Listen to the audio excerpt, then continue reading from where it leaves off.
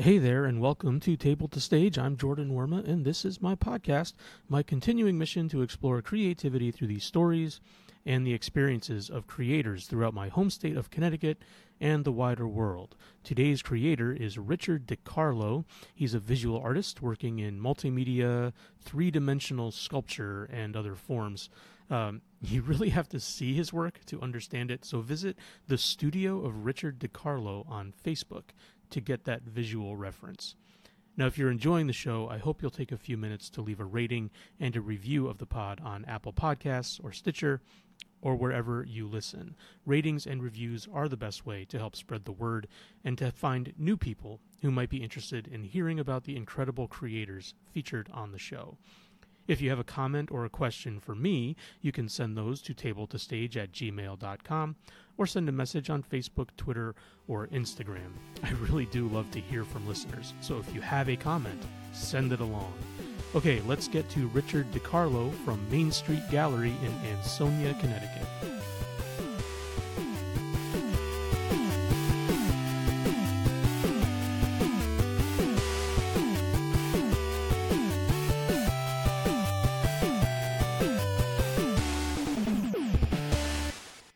Where are you from originally? Are you a Connecticut native? No, I'm actually a New Yorker, transplanted New Yorker. Oh, all right.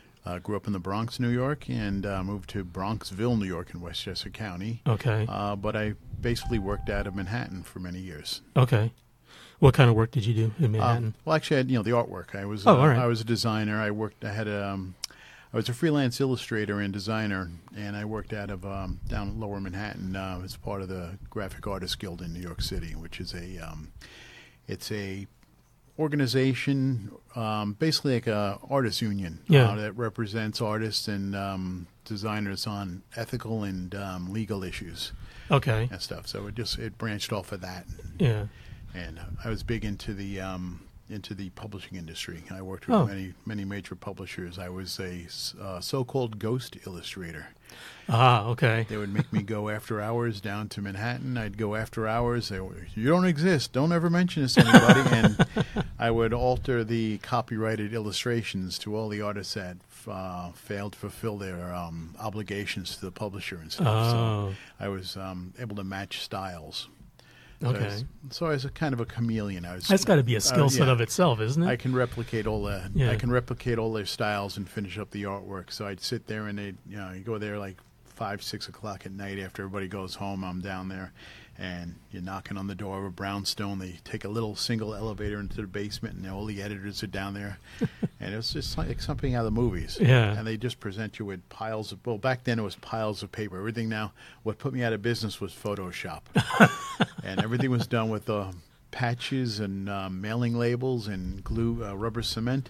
Oh, really? And, we'd go there and you'd see pictures. Okay, we have a pile of pictures. There's 90 pictures, 100 pictures here, and we got to alter them.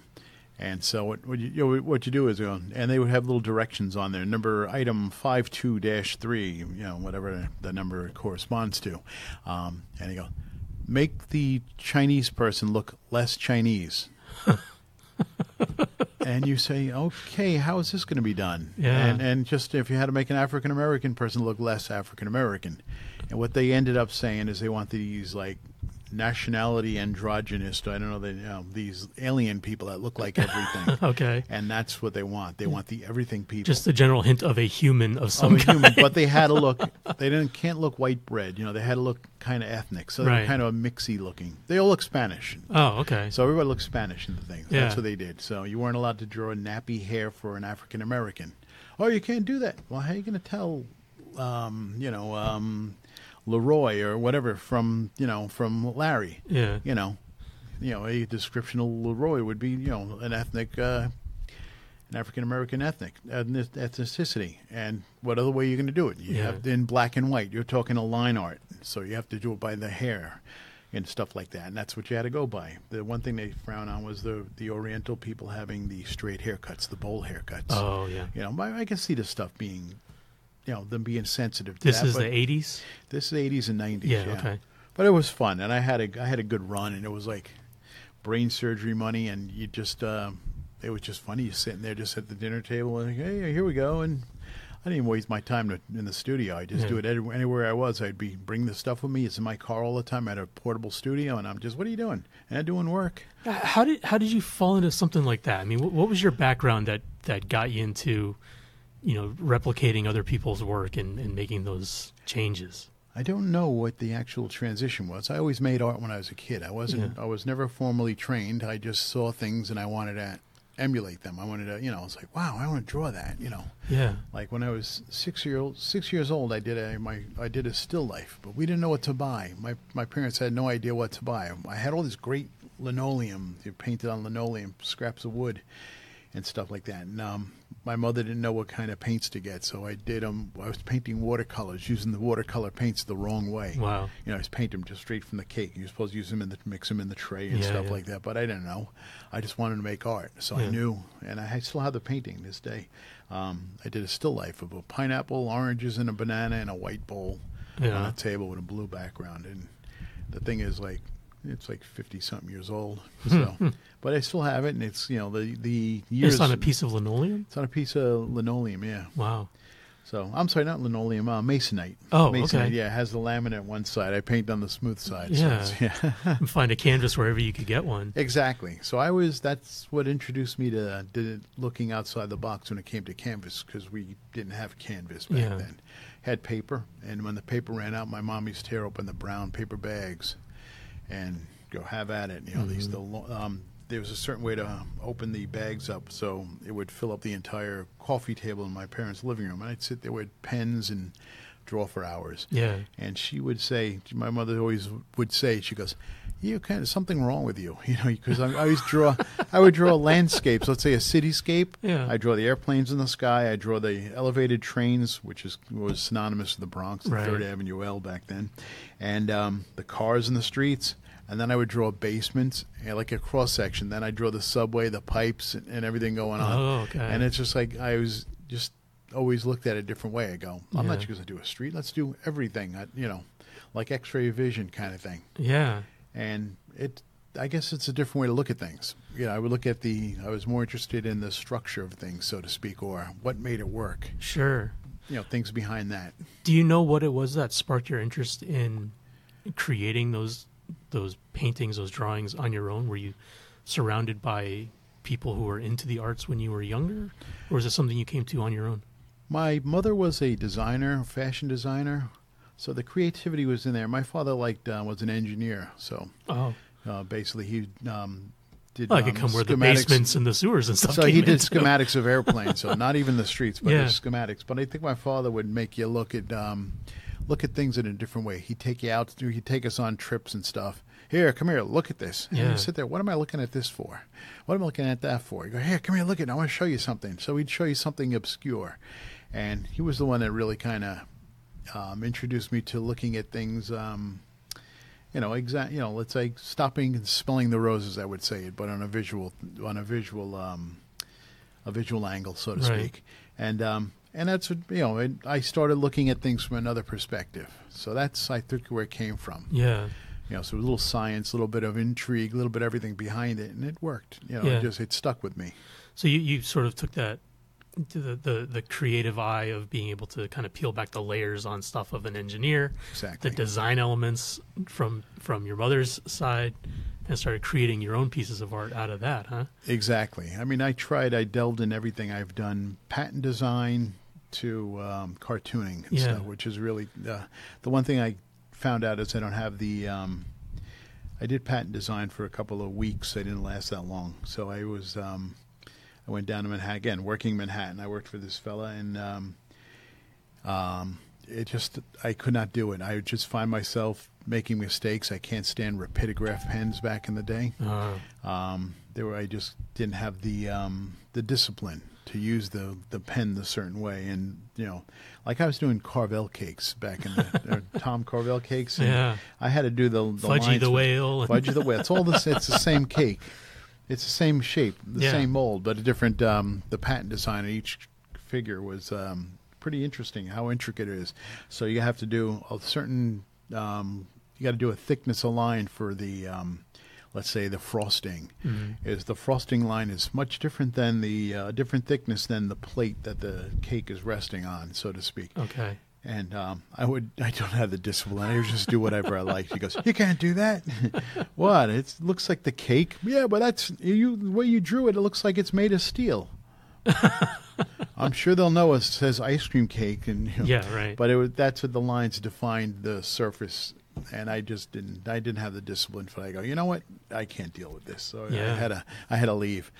Publishing. I'm sorry. That's funny. Like, 'cause your father, you said, was an engineer. He worked in blueprints a lot. You did a lot of cross-section drawing when you were a kid, and then the patent stuff. It's all that stuff that you're just talking about is very angular, requires rulers and very sharp lines and specific measurements.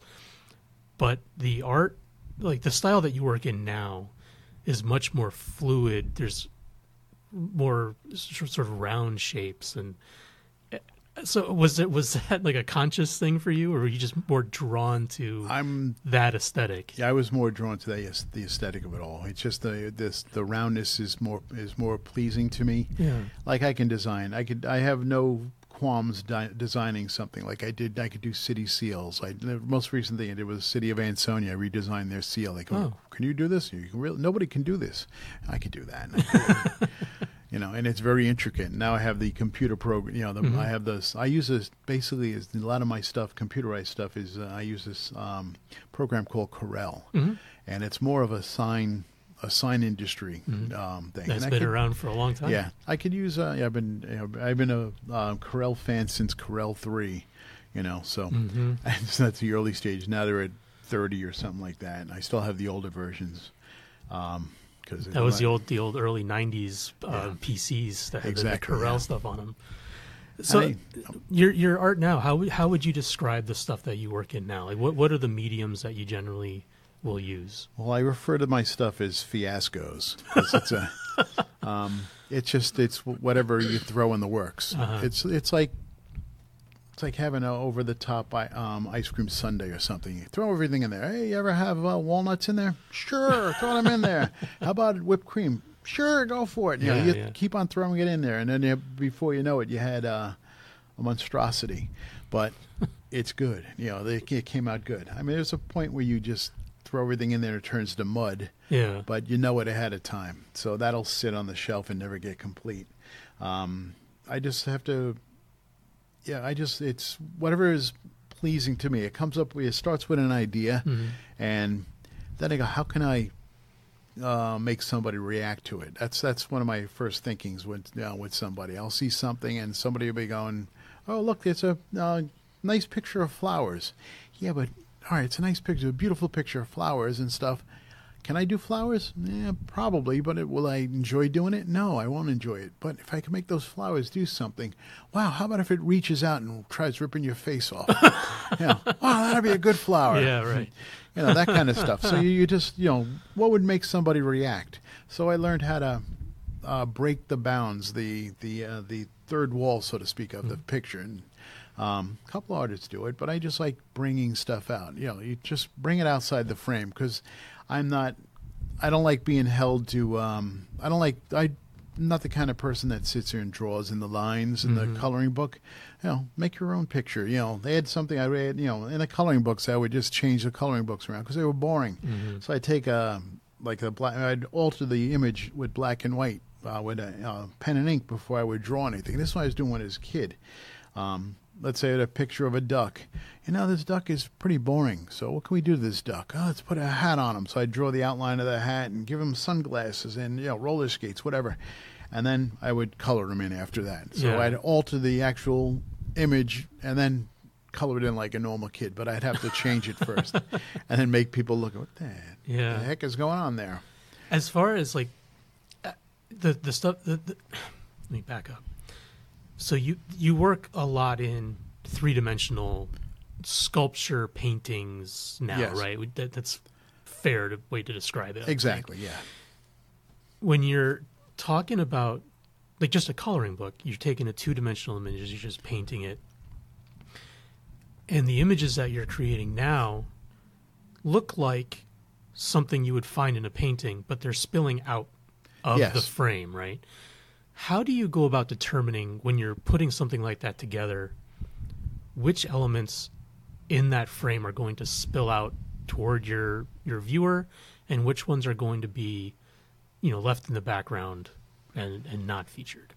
Well, I'm a fan of perspective. I was also an animator and a filmmaker. I went to film school, and when film school didn't lead to anything, we got jobs for you after that. You come out in the market. It was in between the computer stuff and the old school stuff. So I went to film school at the wrong time. They don't tell you there's no jobs.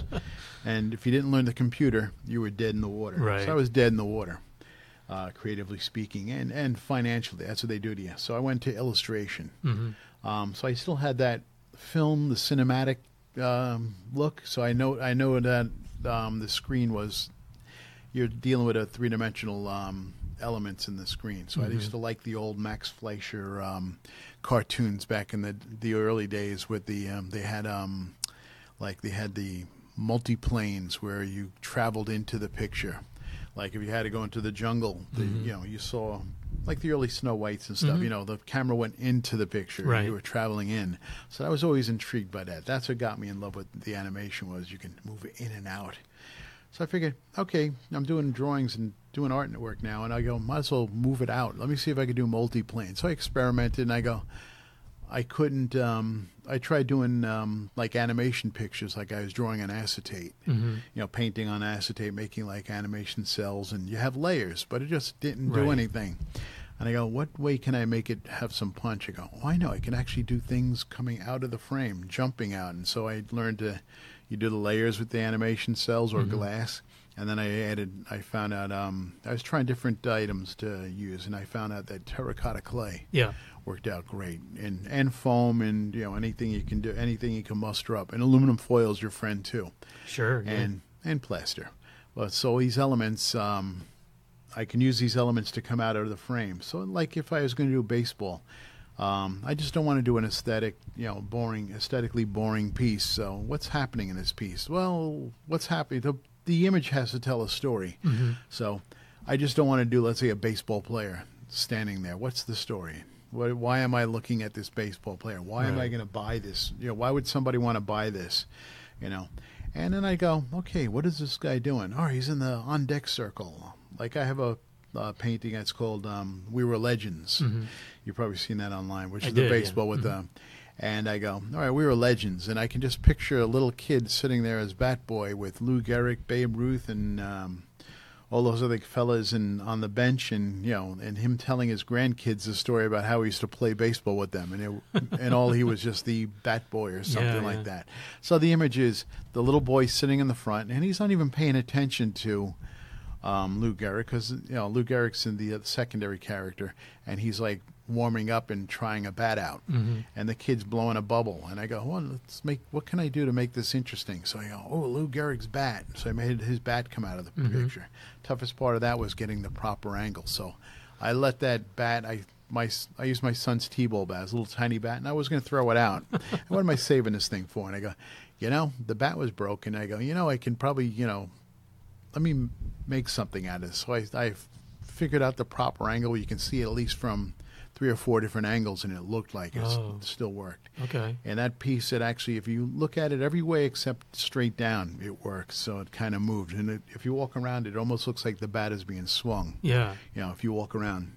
Same through the eyes. Sometimes I'll put fake eyes in them, and the eyes will follow you too. So it's just the little three-dimensional elements you find out that will follow you around, or just from each angle it does look properly. So there's kind of a little bit of optical illusion involved. So there's some little bit of math involved and stuff like that. So, and it's not that I want to do math, but it just it comes into play. So there's trigonometric functions involved. That patent illustration stuff must come in handy. Oh, it does and it doesn't. It's just that was haunting. That would make me stop making art. Oh, okay. If until you see the paychecks you make.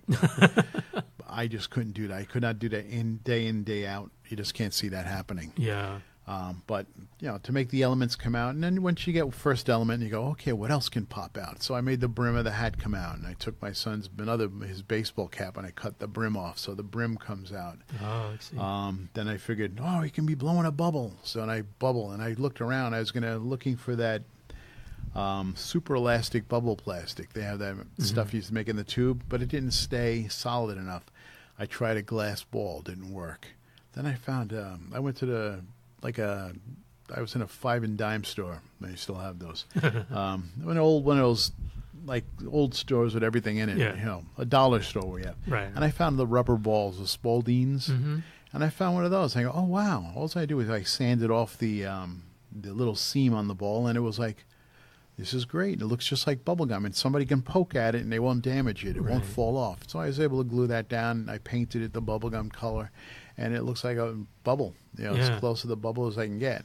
And it's a funny piece. It's just a fun piece. It is a fun one. It stops traffic. I imagine seeing it in person has to be a very different impact than seeing just the image online. Yeah, it's quite a different thing in person. Yeah. The photos don't do any of the images. It doesn't do them justice. You got to sit there.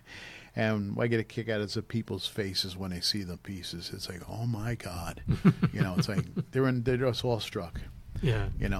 So it's just I call it the stuff of legends. You'll hear people talk about it, and they'll embellish it a little bit, and it'll be so different that they embellish the piece, and it looks like you're doing, Right.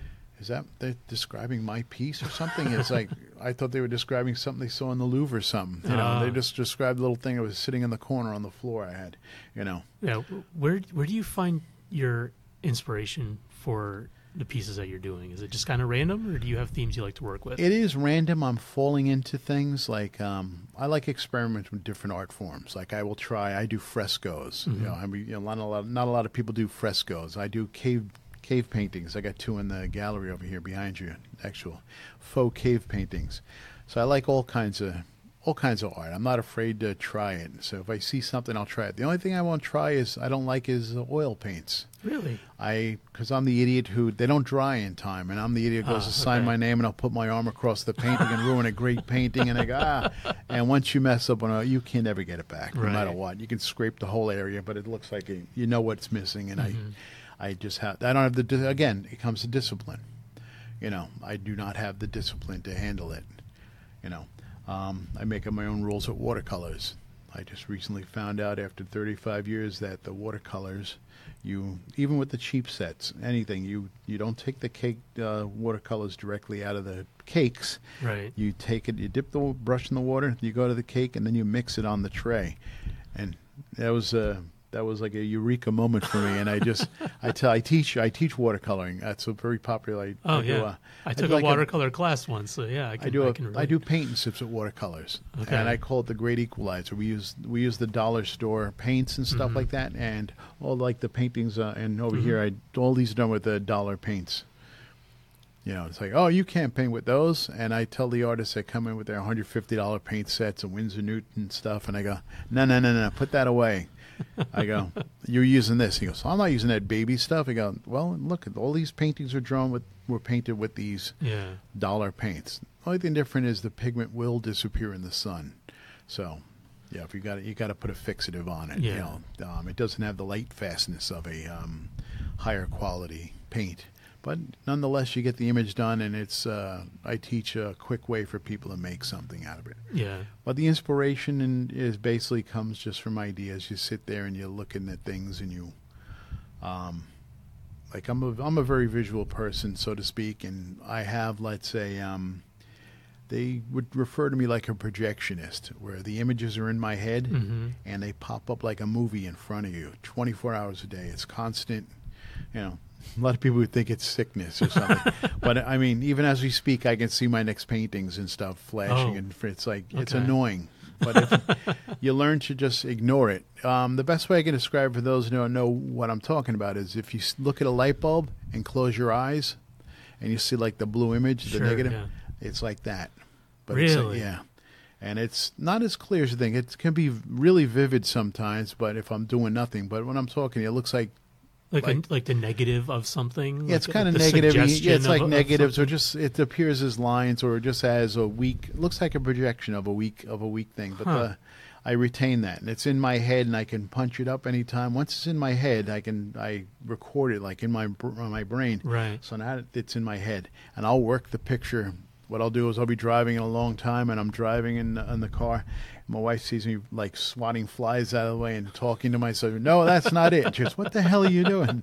And I go, "Oh, I'm sorry. I'm working on a picture." "You're driving the car." "Yeah, but the pictures are coming up, and I Right. got to fix them." Wow. You know, Are you editing the picture as I'm you're, editing as you're seeing it? as I'm going on. I can Wow. fix it, and it's just like, "No, that's not it. No." So when I go down to do the piece, I don't have any sketches. Seldom do I have a sketch or anything. It's there. It's in my head. It's getting Yeah. made. So I do paintings in the street, and people go, "What are you using as reference?" I go, "It's in my head." I don't know exactly what I'm doing. A couple of mermaid pieces I did from down in Milford at the festivals and stuff, and I just out of my head, no reference and stuff like that. And, Wow. I mean, sometimes it's hit or miss because I won't. If I'm overthinking certain pose I saw somewhere and I want to apply it to the mermaid, and I may miss it, and you'll see in the painting it'll be like something's missing, and I'll have to go back and correct it. But I'll need somebody to point it out. Right. But I know it's something wrong with it, but I don't know what it is. So I'll either step away for a while, leave it, or I'll have somebody. What do you see wrong? "Oh, our elbow's wrong." "Ah, that's it. Okay." Yeah. But it just usually comes down to shadows and highlights, because that all depends on your throws the perspective off. Sure. If a shadow in the wrong spot, you ruin the whole painting. So. Now, do you work with like a body reference for anatomy, or is it really just a matter of what you see in your head is what's It's coming basically out? what's in my head, and Okay. they all look like if you've seen all of my drawings, I have this, I guess, a muse. I have this look that everybody looks related. All my pieces look related. Yeah. My mermaids, the funny thing is, my mermaids and my angels and all my things, my wife looks like could be their sister kind of. So Oh, my really? wife actually Okay. looks like that too. And this was before I met my wife. I was, it's kind of weird. Huh. So it's like I didn't. It's just people start pointing it out, and they go, "Oh, you're painting your wife. You're painting your wife." And you go, "Actually, I never realized I was doing that." The hair color, the face and stuff. Yeah. So it's like a straw. All my drawings are strawberry blondes Huh. and stuff. I didn't realize I was doing that. And redheads. So I never realize that until somebody pointed it out. You don't think they use your paint, Right. your paint palette, your color palette, so to speak. It stays the same.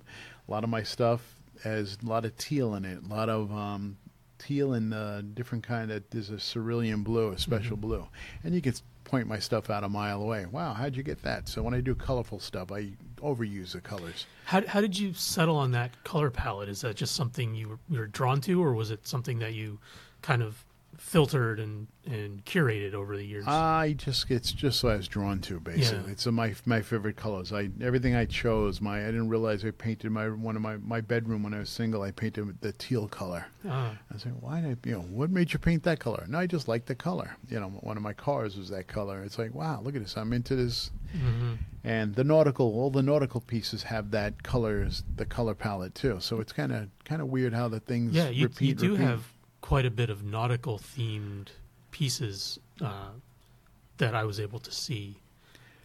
What is it about is it just the color palette that appeals to you, or is there something about that ocean feel, the sea and the mermaids that appeals to you? Well, it's a combination of both. My father would take us to the shore all the time, pointing at the obscure stuff. Let's go to this cove. Nobody's ever been down there. Let's go to this dangerous place and look at things. Let's go to this. We'd go down to Georgia, down to a military firing range on the beach. Let's go explore this thing. And, it's like real things you don't think of. And, oh, look, in Jersey and Cape May, there's a concrete ship out on the shore. Mm-hmm. Oh, we got to go look at the concrete ship. So everywhere I was going had something nautical involved. And it was just the influence. My father was into shipwrecks and pirates and stuff like that. So that kind of stuff, the romance of that stuff, the mermaid stories and stuff, all the tales, the lore came into play. But I guess the color palette came from that as well. But it's just I like the colors. Even my waters, you'll never see me paint the basic blue water. Everything is that teal color and muddy color, muddy teal. Like And I don't like calm waters. You never see me with a very serene painting. You'll see it's got to be stormy weather. Right. I like I storms. notice there's always some breaks in the waves and a little bit of crests and all that. Exactly. You need some storminess. You need Yeah. something happening. It tells the story. Okay, this mermaid's sitting on the shore and there's a storm brewing, but it's in the distance, so the waters are starting to get choppy. Right. Okay, I did a piece, Moby Dick, one of my three-dimensional pieces, and I couldn't do a sunny sky. It's got to have the gray sky, the stormy skies, the lightning bolts, and some drama. Right. This way you have this. You tell the story. There's something happening, and the title of the piece will reflect the occurrence. There's something happening. So Sure. it's always, you just don't name it. Like I did a piece called it's not Moby Dick. It's Inevitable was the name of the piece. And if you look at the painting, I'll have to explain to somebody, why is it called Inevitable? Why isn't it just Moby Dick? I go, you look. If you look at this, you go, see this harpoons are getting tossed into Moby Dick? Now, trace the lines of the ropes that are hooked up to the harpoons that are into Moby Dick. So Moby Dick is popping out, and he's going to be going down. So look at the line. You follow the line. The line goes around people's necks, around their arms, around their legs. So when he goes down, everybody's going down. It's inevitable that they're going to be taking a bath. So that kind of stuff. And it's a story, and you go, oh, wow. And then once they learn the story, the painting goes. Right. They usually sells and stuff. And that's what you want to do. It's the story, and that's where the illustrator comes in. You're illustrating something, but I'm from the other way around. Usually when you illustrate for a book or a books, magazines, anything, they tell you what they want. Oh, you need a picture of such and such is happening in this story or article, whatever you're doing, and you got to illustrate elements of that. So if the article is about a person falling down the stairs, okay, you got to draw a person falling down the stairs. They'll describe the person. So you got to do that. So the bad thing about it is they're in control of some of the elements on the drawing.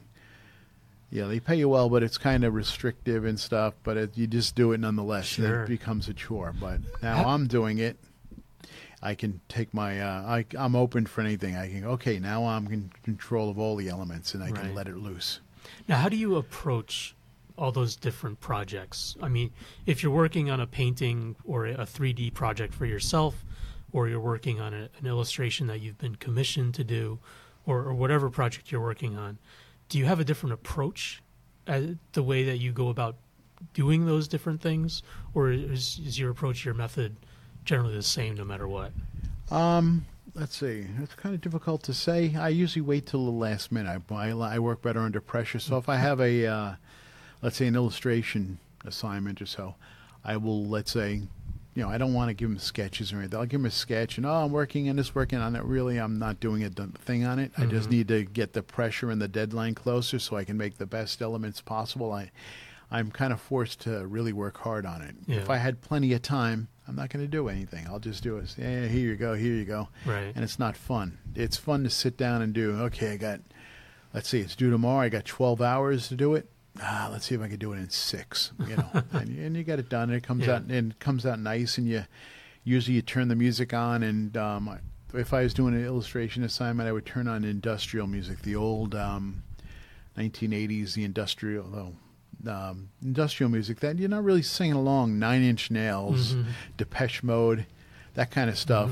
Those are that's the music to listen to. To get the rhythm, so to speak. It's like a machine rolling. Once the machine rolling, doom, doom, doom, doom, Yeah. And it's just, you get the machine going, and then you can have it repeat. Even if I play the same song over and over again, that song is going to give me a rhythm, and I'm not listening to the song. I'm listening to what's driving the drummer, the bass guys, and that's leading the picture. But the problem with that is the stuff comes out on the darker side because it's a heavy sound, but that's what it looks like, my stuff. Yeah. It does look like, even if I was painting Field of Daisies or something, although I'd never get the job to do daisies. Everything I had, all my assignments they give you assignments based on your style. So everything I was doing was drama and stuff like that. So it worked. Yeah. But if I had to do, let's say, a Field of Daisies, butterflies and daisies, forget it.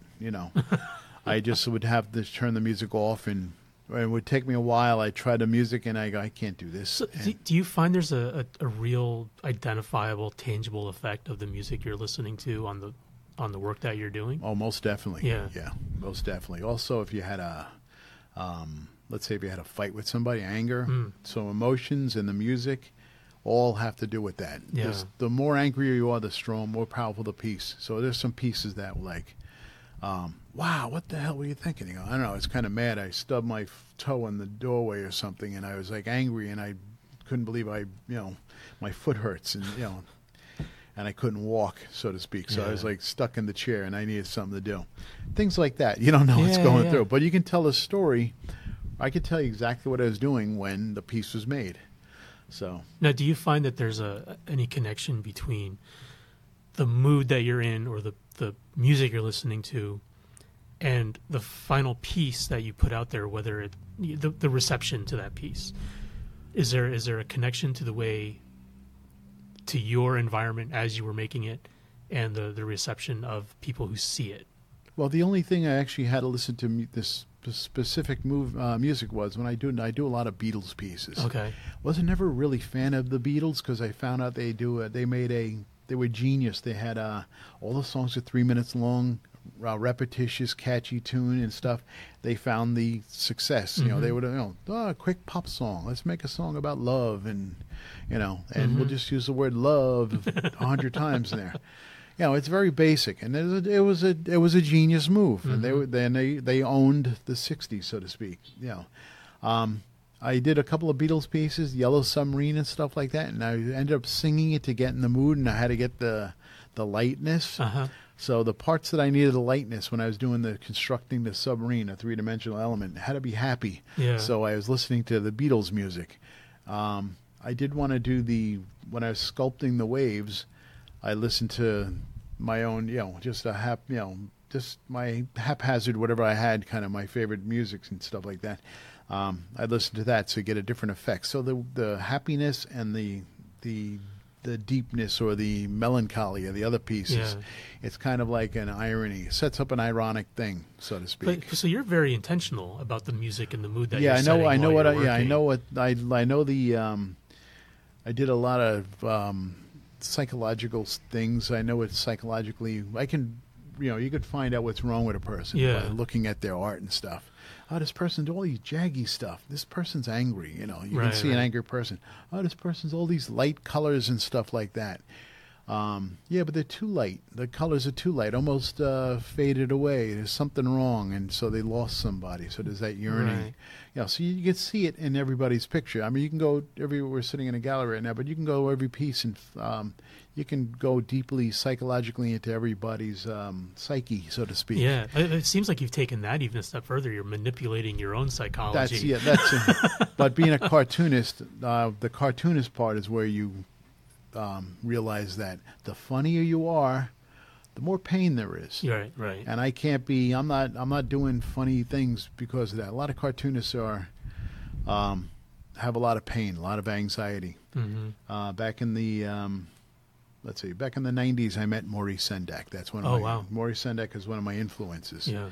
And when I was an illustrator, I was getting hired, and I was running into him, or finding out that I was followed by him. Let's say I'd be working for Bell Atlantic, one of the baby bells back then, and I was the foot in the door for him. So they would try me out for about 6 months on different projects, and then all of a sudden I find out, okay, we're going to let you go. And I go, who do you got coming next? I go, oh, we got Maurice Sendak. And this is happening more than one time, like 4 or 5 times. I didn't realize that. And it's like, wow, I guess I'm the test kitchen for Maurice Sendak. So I finally did meet him. I met him at an event I did at the Hudson River Museum in Yonkers, New York. I was doing the Step Back in Time benefit where I did all my illustrations and drawings and paintings, whatever, were the theme of the show. The next row was his, Where the Wild Things Are. And I got to sit at the table with him, and I was, got to talk with him. And I was so wrong. You get so wrong on certain people, and he straightened me out. It was kind of interesting. I love the book. I love the book Where the Wild Things Are. That was a big influence of me. It was dark. Yeah, it was a dark thing. And I go, it was a great book. And he goes, And I'm telling him, I like this. What do I like about the book? I'm telling him these things. He goes, you didn't read the book. I go, yeah, I read. I got 4 copies of it, and I read it 100 times. He goes, no, you actually have to sit down and read the book, meaning examine the book and see the pain and see the fact that this guy is a pain in the ass. This kid, Max, is a pain in the ass, and, they really do want to kill him after a while. So, he's not welcome there in essence. And he goes back, and the one person he scorned, it's where the love came from. Right. And he told me how to look at things. And, it's an amazing story for, was it 11 sentences or something? Yeah, it's an incredible story. Also, I think I hear a rumor that he had a... can you make a book with less than 130 words or something in it? I think that came into play there. I got to see if that's the actual book. Yeah. But him, Dr. Seuss is another one, another influence. I don't like this the mainstream stuff. It's kind of cool. The characters, the Grinch is good, the Lorax, they're good characters and stuff. But he's got a dark side. There's a dark side, and he's got adult stuff, and it's really, really amazing. My favorite Seuss book was Bartholomew and his 500 Hats, I think it was called. I don't know if anybody else even remembers that one. Wow. But if you've seen Theodore Geisel's works as a fine artist, oh my goodness, this guy writes children's books? Yeah. He's got a lot of adult humor, but it's mixing. He likes mixing. That's, I guess, another thing. The way I liked him was he mixed things around. He'll have a woman's body and put one of his, let's say, his Seussian heads on there and totally throw it off. So it's kind of erotic and goofy at the same time. Right. And I thought it was genius. Now, do you ever see the influence of people like that in your own work? Do you see the Maurice Sendak's work? I have done that in my children's books. I do. I did a children's book called what's the name of my book? Oh no, there's no such thing as I did 26 books. There's no such thing as monsters. This is my own creation, and I made it back in the 90s, and the book sold, but evidently what happened was I think it's Gerard Ferrar and Strauss or something who bought the book. They were taken over by someone else, and then they let go some of the art directors. And my book was purchased, and it was nice, but I wanted the real joy in that is getting published. Right. You want to see your stuff out there. So the book disappeared for like 5 years, and I'm waiting, when are we going to do the book? And, you got paid, don't worry, we gave you the down payment, but my book was still not published. That book had some great influence on the style of Sendak, his line drawing, not the wild things, but his earlier stuff, really rosy, that kind of look. The really intricate lines and they were intricate. They were not intricate. They were just the line. It was more emphasis on the line work. It was just a lot happening, but it was just more character based on that. The line was basic, but I just learned to use the person's sad, use a heavy line, or the angry, use a heavier line on the person. If they're very happy, just reduce the size of the line. Again, the psychological things come into play when you're just to give it that's probably where the patent thing comes from without even knowing. You're just changing the feel with a thicker line. Right. A thinner line is lighter and happier than a thicker line. Same thing with a bass note, and music is is different than a light note. So it kind of weight comes down to play in a lot of stuff. So I was able to show the manuscript to Maurice Sendak back then. I just had the manuscript, and I sat there. Nothing ever happened to the book. He liked the book. He goes, "Wow, this is great." After he told me, he goes, the book started about. He goes, a boy will never buy a book about a girl. I had girls in there, and he made me change. He goes, a boy will never buy a book about a girl, but a girl will buy a book about a boy. Huh.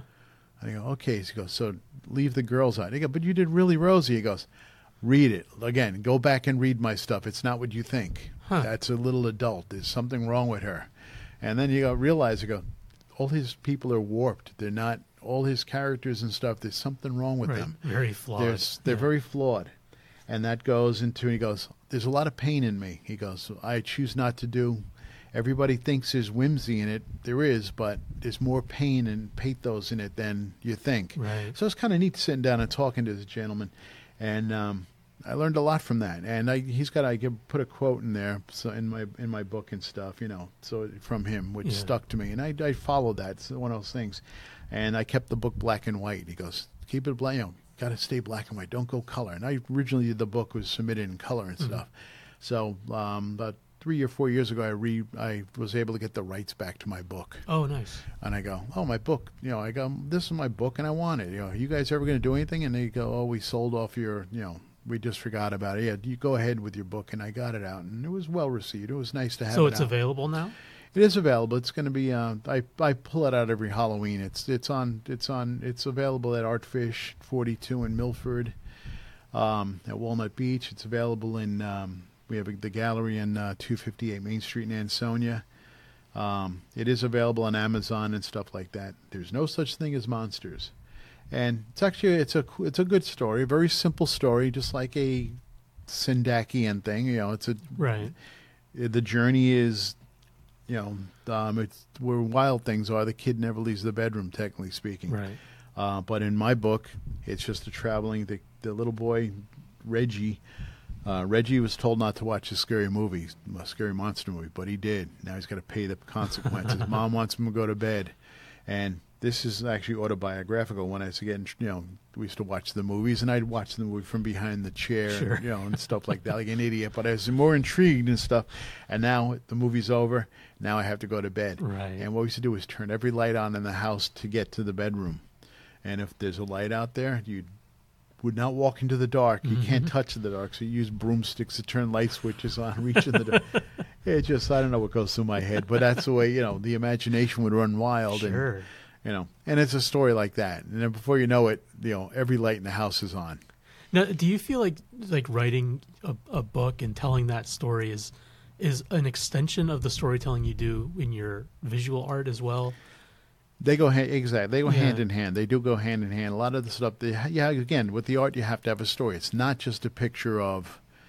It's not just a picture of. I'm not just going to paint something because of there. I have a lot of friends and artists and stuff like this. I'm going to paint a rooster. Yeah. Why? Why are you going to paint a rooster? What's the reason behind that? It's just the colors of the rooster I like. And I go, that's not good enough for me. I just can't do that. To do that, that's not a. It's not in my repertoire, so to speak. So I need to know, what did that rooster do to me? What is that rooster going to do? Right. What's wrong with the rooster? Yeah. So I'm going to go, oh, it's a rooster, psycho rooster from hell. And it's going to, and then that's when I'll go outside the frame and I'll go, the rooster's going to go reach out and peck your eyes out kind of thing. Now, even when you were doing that still life on the piece of Masonite, were you telling yourself a story behind that pineapple at that time? Or was that something that came No, that along was, later? I remember exactly the day of doing it. My father had a gas station. I would sit there, and I don't know why it just came to me. I'm sitting at the desk drawing pictures, and I go, I want to do a still life. Yeah. And I always wanted to be the artist, the yearning to be an artist. I want to be an artist, but the only thing I could think of, what do artists paint? Oh, they paint bowls of fruit. And my mother, it actually led into Mr. Potato Head. Mr. Potato Head was my favorite toy back then when you used the real fruit and stuff and the bodies and stuff. Yeah. And my mother she couldn't stand the fact that I was ruining all the fruit and vegetables and stuff. So you use Mr. Potato Head, you're going to ruin a pound of potatoes by the time you finish playing with it. You're going to make holes and everything. Right. And then you're going to eat those right now, or who wants to eat those after they've been played with? And we started making... oh, look, there's a banana in there. Oh, you can make Mr. Banana. Oh, look, there's a cantaloupe, Mr. Cantaloupe, and you did everything. Yeah. And my mother goes, she went to, there's a place down in the Bronx called John's Bargain Store, and she went and bought all these plastic fruit, and, well, she actually took the lead on it. Now Mr. Potato Head is a plastic fruit. Right. But she was buying the bananas and all the shapes and stuff from Mr. Potato Head. So that gave me the three-dimensional. I was putting together the Mr. Potato Head at the time and stuff, and the plastic fruits and stuff. Yeah. That came into play. But I was influenced by that stuff. I was going, should I set them up? I'm going to set them up. And I actually use the same fruit, and I go, let me put them in a bowl, and I'll set them up on the kitchen table and paint what I see.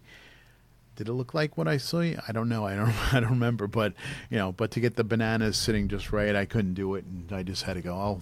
wing it and see what happens. You know, it's So there is a story behind this still life. There is a story. Yeah, not knowing until you mention it. I go, but that's at the time of Mr. Potato Head. It's not a bowl of fruit. It's a bowl of potential Mr. Potato Head. It's a bowl of Mr. Potato Head's cohorts. Yeah. You know.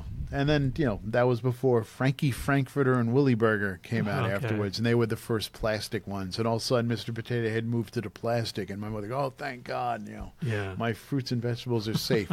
We have Mr. Applehead, Mr. Orange, Mr. Lemon, and whatever you can stick these bodies, the heads on the bodies and stuff like that, and it's just, destroy food. But I was influenced by the 3D was always the way to go. Yeah. So what kind of stuff are you working on these days? Are you focused on 3D work, or what is it that's exciting to you in your art world? Well, I'm doing right now, I'm currently paying homage to Fisher-Price, another childhood toy. And paying homage, like taking Fisher-Price, which is such an innocent toy. We all played with them and stuff, little people, and applying them to different things. The first one I did in that pay homage to them was Moby Dick, Captain Ahab, Gregory Peck. And are these the Fisher-Price like peg kind of figures they were the that we're talking about? The early ones, the peg ones. Okay. So nothing funnier than Gregory Peck. Making Gregory Peck, I drilled the mouth and he's like reacting. You can see he's clearly the body of the Fisher-Price, and he's pegged to the whale going down. And it's an angry picture. And then people look at it and go, what's wrong with you? And it got a reaction. It's like, wow, that's great. Yeah. So unlike my other Moby Dick people, paintings and stuff, did several of those. This is taking it to the next level. This is like, oh, I'm going to have fun with this. Yeah. And I just applying. Because what influenced me on using the Fisher-Price was I was walking one day to work, and somebody's throwing out the Fisher-Price house and a box of little people. And why are you throwing these out? This is great. These are toys, And I don't know why I took them. What was I going to do with these? And they just sat there. And then I go, maybe I can do something with these with art. Yeah. And I go, and I just sat on it. And then, when I did that inevitable piece that I spoke about, that's when the one to follow that was the Fisher-Price Moby Dick. Okay. And then I did that, and I did 2 of those. It sold in like 2 minutes, that one. Wow. It's like, wow, it's really fast. Are you using the actual figures? I started out using the actual figures. Now the pieces are like $15 each on eBay and stuff like that. And I go, that's going to be ridiculous. So now they're molded from the pieces now or something? Now I do is I made molds of them. Yeah. So I can make molds, and I can actually change them around now. And I can make as many as I need. Like I just recently did a piece called The Last Supper. And I did The Last Supper, Jesus and company, all sitting at the table, according to Fisher-Price. So you got it, and everybody sit there. And then I was mulling that for about a year and a half. I didn't do the piece thinking that people would be offended. So you had that image burned into your mind. Oh, it was in my head. It was in there, and it was. I just made it. I made the piece in like 3 hours, 4 hours max. Wow. And the only thing that keeps you from doing it going faster is you have to let the paint dry. Right. And the clay's got to dry. I use the terracotta clay, and so that's got to sit in the oven for several hours, baking for like 4 hours, 5 hours. So everything got to sit and bake. And that's otherwise it'd be a really quick process. But you just sit there, and then life gets in the way. I'm going to go watch a TV show, eat dinner, whatever. That gets in the way. And if I could sit down and do it from beginning to end, I could figure about a 4-hour piece. Yeah. And it just it flows. But yeah, I just make the molds, and I found out I don't have to make the whole figure. I used to have to cut the back off so they can mount them on all the paintings. All the pieces are on wood, so I won't have to cut the back off to mount them. No more screws. I just use the shoe goop stuff, which is a really great glue. So I just really glue them on. Everybody's glued on, and I fit them into the scene. And if there's any elements like the Yellow Submarine, I did a Captain Nemo piece that was in Connecticut Magazine or at the holidays. Oh, wow. And that one I used a real piece on, but I had to sit him inside the submarine, the Nautilus inside. Yeah. He had to sit inside there, and it was such a pain in the neck, pain in the neck to get him in there in the seat, because you got to make to fit this guy in there. I have to either cut him in half or make the submarine deeper. Right. Then it doesn't look like it's more jumping out at you. It's more sticking out, sticking out more than I want it to stick out. Yeah. So I learned to cut things in half, and molding the pieces saves me a lot of space. And I could also make, instead of waiting to find Billy the Angry the angry little boy or something for a piece, or let's say Casey Jones. They have an engineer, little engineer for Fisher Price. Instead of finding the engineer, I can make my own engineers. Right. I'm going to do Casey Jones. I got that one's in the works too. If Grateful Dead, Casey Jones. Actually, not the great. Actually, the Grateful Dead Grateful Dead. It's a great song, but they took the. Well, that made Casey Jones popular too again. But the actual real story for Casey Jones was he was actually on opium, speed. Huh. And he was, they had to get a train a certain place, and he was on the opium back then. A lot of Chinese worked on the railroads back then. And opium was a thing. The speed made you. It was like your caffeine fix. So what he did was he had to get to. I forgot where we had to go. I don't know if he had to go to Chicago or something, but he had to get there in a certain amount of time. Casey took the shift. He goes, I can get there. I can get the train there. No problem. All right, great. Because back then they didn't have any time schedules. Like, if a train left at noon from New York and a train left at, it's going to arrive at noon in Chicago, it's going to drive at a certain time. But they didn't have any time schedules, so the trains were messed up. Right. So what happened was they pulled all the trains out of the way for him, except there was one train that had 4 cars on too much, and there was an area where they had these sidings where the tracks switch away, and this train had 2 cars on Casey Jones' main line, and he was coming through, and he was flying, and they put out these things called torpedoes on the track, and they lay him on the track, and they put him a mile away. So and what they do is when the train runs over him, there's danger ahead. And they would explode and set off a bang. And you would say, hey, what was that bang? They're putting torpedoes on the track. That means stop. Right. And they put 6 of them on the track. He didn't stop at any of them. And he hit the tail end of the train and knocked his train into another train on another siding. So the crash had 3 or 4 trains in the in the actual report, there was actually 3 or 4 trains involved, but his train, everybody's waiting on the side for him to cut through, and he just hit him so hard. But the key thing, the only person to die in the thing was Casey Jones. The only one. The only one to die in the mishap. Wow. And he did save everybody. He made everybody get to the back of the train, so that's why he's considered a hero. Set up his own heroic stunt. Yeah, he set up his own heroic stunt in a way. But that's, he was a hero for saving everybody, and he moved everybody to the back of the train, and told the the fire guy who works with him. They have an engineer and a fire guy who runs the fire. He made him jump off the train. Oh, okay. So. Now you're telling this story in one of your pieces? And I'm saying it's in the story. So okay. it'll have the pieces, Casey Jones.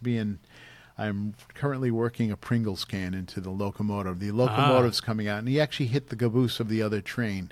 So he's going to be ramming through the caboose. In the Grateful Dead song, he hits a some other train coming head on or something.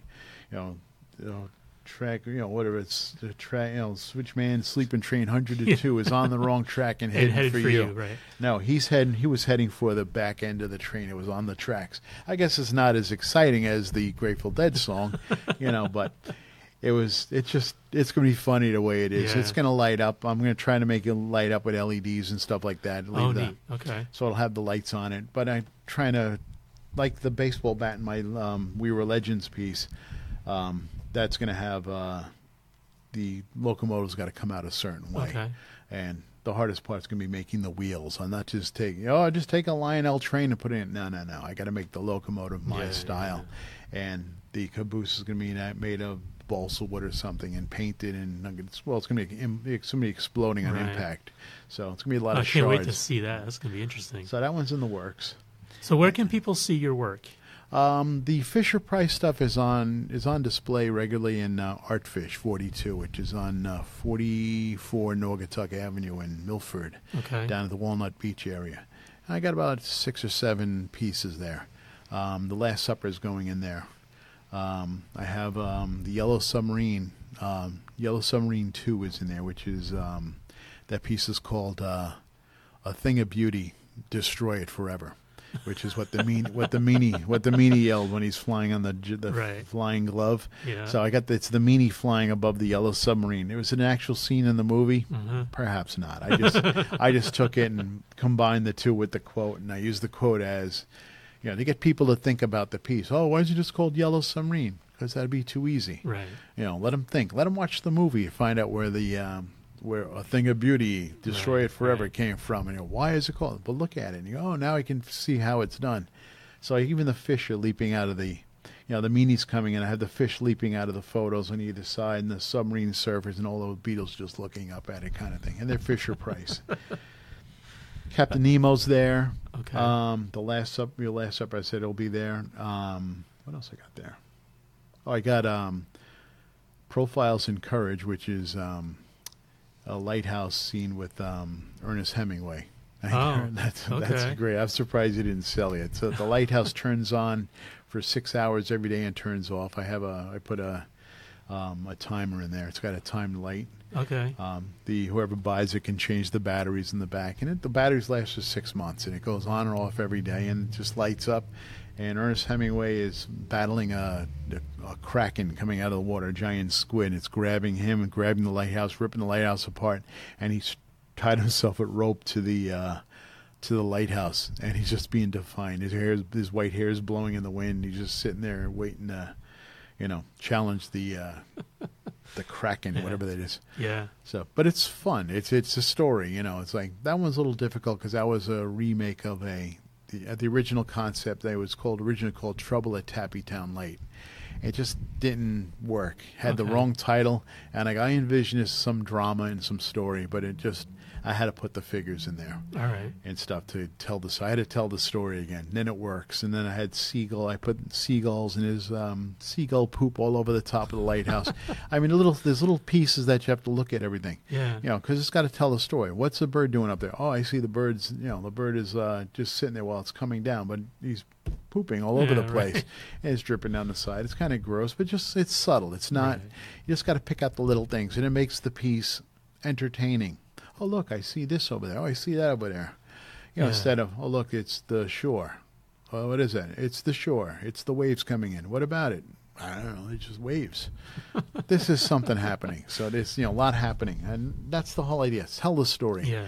Make it exciting. Make them, you're catching like a photograph, you're catching a glimpse of time.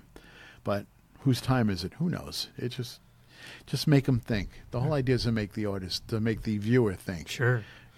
And so they can see the stuff at the gallery in Milford. That's at Milford. And what about like online? If people want to just take a look at your stuff, you can. Well, right now you can see my stuff on Facebook. Okay. The Studio of Richard DiCarlo, Facebook.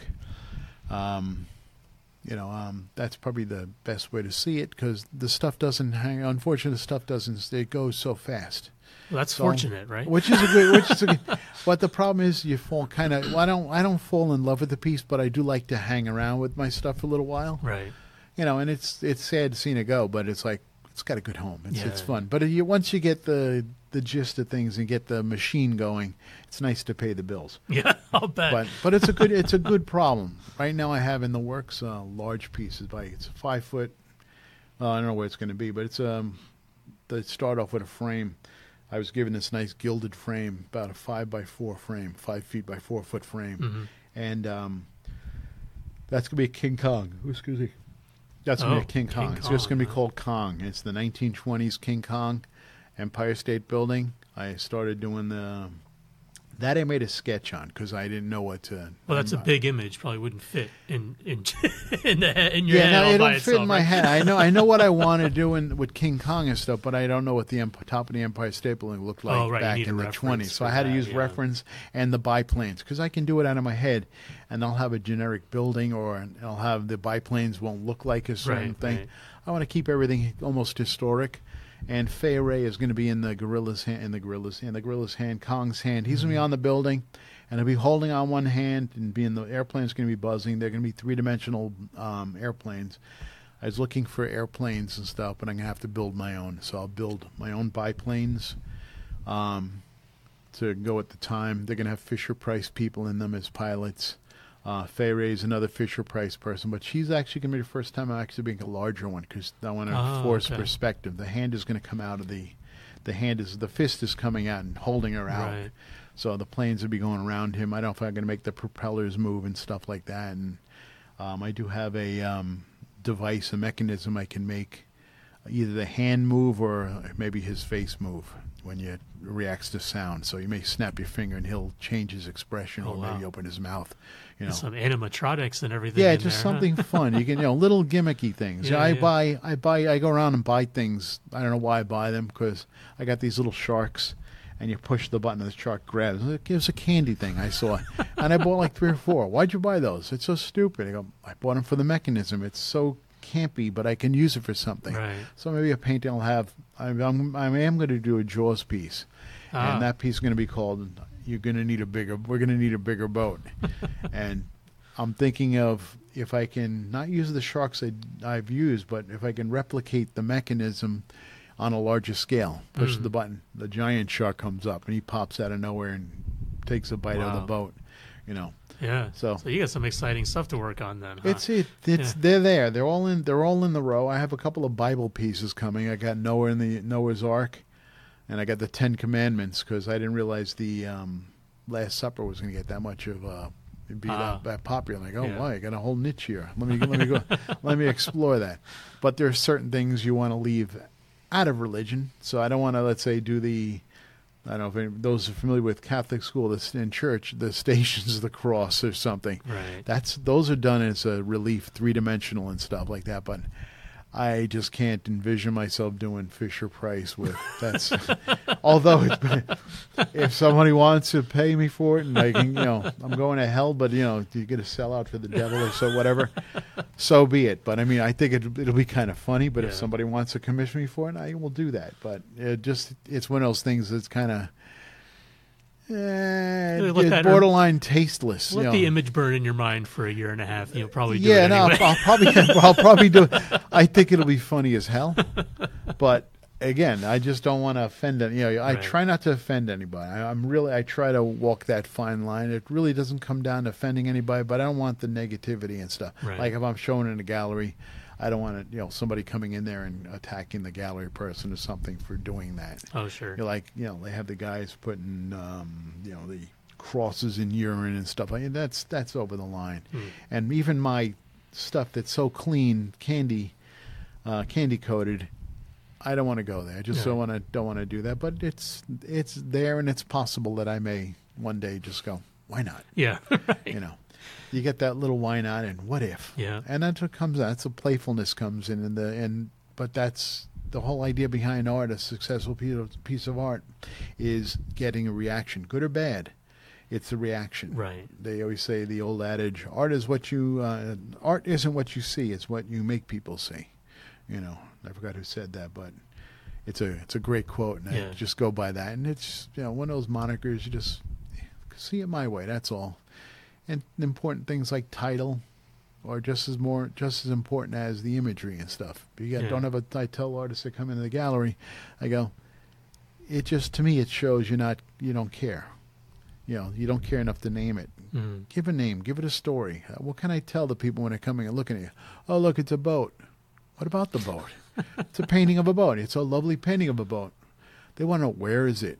What's it doing? Whose boat is it? Is that your boat? No, it was just a boat. Where was this? Were you on vacation? I don't know. I just lifted the photo off the. I got the photo off the internet. Yeah. There's no story. Right. I want to know a lot about it. Where, who, what, where, when. And why. Why'd you paint it? What was the influence? Yeah, I always think that story is a vital element in every piece of art, no matter what the format is.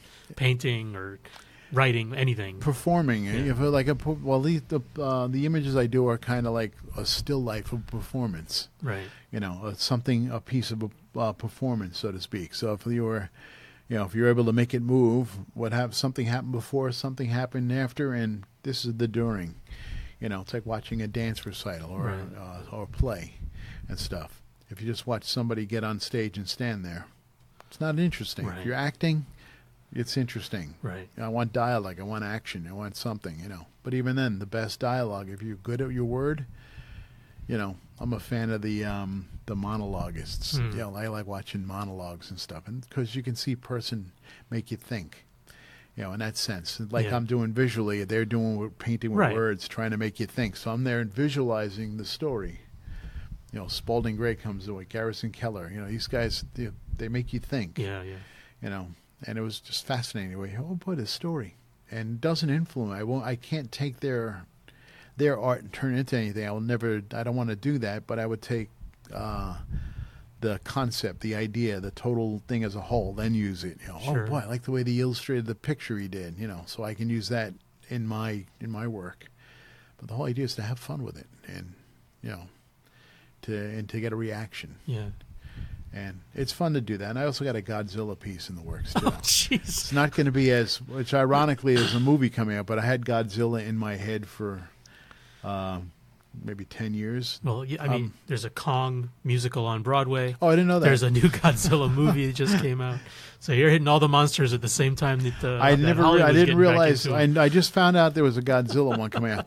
Because what happened was I was looking for. I'm an N scale. I do model railroading, which is another kind of influence. Okay. And I like N scale, the smaller stuff. You can make landscapes and stuff. Mm-hmm. And on my layout, I have in my attic as you step on a board, and I have the Loch Ness monster come out of a lake in the back. It's just a matter of just a lever. Yeah. You step on him, hover fast you lever, and the monster comes out in the background. Otherwise, it's a normal setup. Right. It's it's the town of Maxwell and Alexander.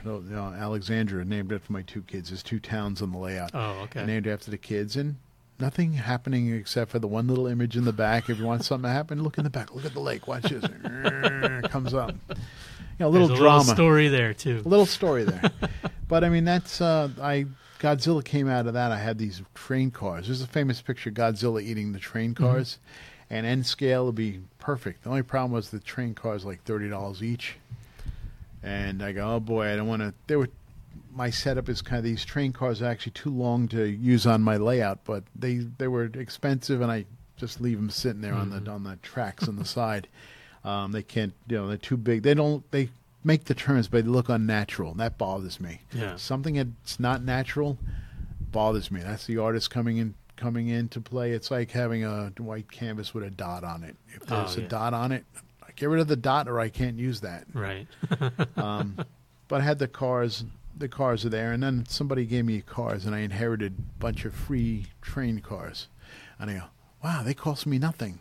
So those I can cut up. So I'm going to put him in Godzilla's mouth. His tail is the fins on his back are going to light up with LEDs and stuff like that. Wow. You'll have to push a button for that. If I can make them sound activated, it's even better. Wow. Like snap your fingers. And there is a toy that has the roar, whatever the thing is. And if I can put that in there too, put some of that electric breath of his. Exactly, the electric, yeah. And he's of course going to be having next to the power lines and stuff like that. But that would be a simpler one. It's not going to be as big as King Kong, but And in the foreground, the Fisher Price element is going to be. I'm going to make a bunch of Japanese, let's say, little Japanese kind of tourist guys running away from Godzilla in the foreground, kind of thing. So you'll see all the Fisher Price people running away from Godzilla in the background. I'm going to have to make sure to follow up on your Facebook page and see all these things as you're creating them. Yeah, so 2019 is going to be interesting. Next one, the one that's actually being touched right now is called Venus on a Half Shell. It's Botticelli's Birth of Venus, but she's Fisher Price. So I got to alternate her. I was going to use alter the mother character for Fisher Price, but I have to do elongated because her Venus is Venus. You can't just use somebody to you just can't. You got to do something to the character. Right, so that's very character driven. So I went to AC Moore's. I found a nice seashell. I'm going to cut that in half and use the real shell. It's going to have the water elements like the Yellow Submarine. The water's coming out of it, and it's going to be a fun piece. Yeah, it'll be fun, simple and fun. So that sounds great. I'm going to knock those out. So. Well, thank you so much for sitting down and talking to me. It's been really enjoyable. Thank you. Now you see how really warped art can be. But I'm not as warped as others, but it's fun. Oh, everybody's got their thing. Thank you again. Thank you. One more round of thanks to Richard for coming on the podcast. I always appreciate the candid stories that guests are willing to share. Now, if you want to see Richard's work, make sure to visit the Studio of Richard DiCarlo on Facebook.